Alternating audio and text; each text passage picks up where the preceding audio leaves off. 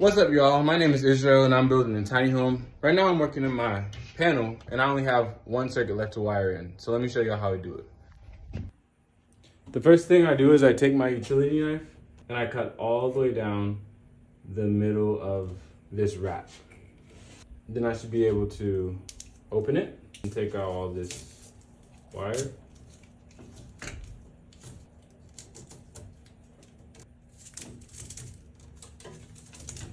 Now I'll try to make this easy for y'all to see. I'm taking this wire and I'm just gonna bend it in place. I'm just gonna take my bends. That'll work.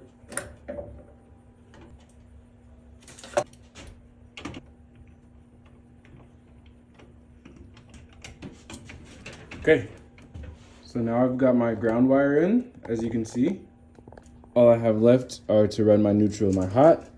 So I ran my ground here, and now I'm gonna run my neutral here.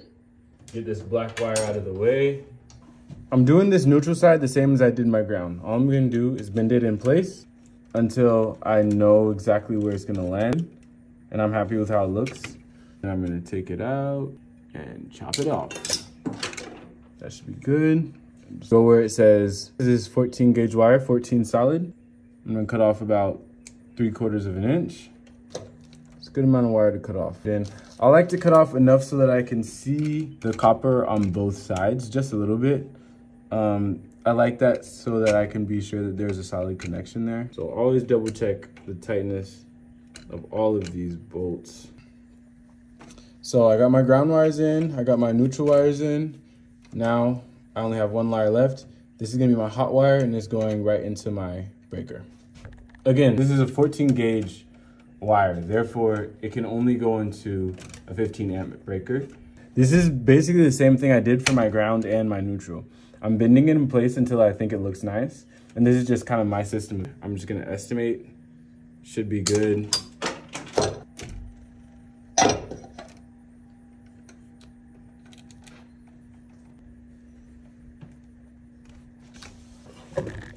All right, and there goes the ground, the neutral, and the last hot.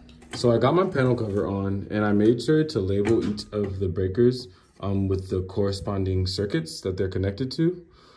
Now this should go without saying, but whenever you're working on one of these panels, you want to make sure that the power is off.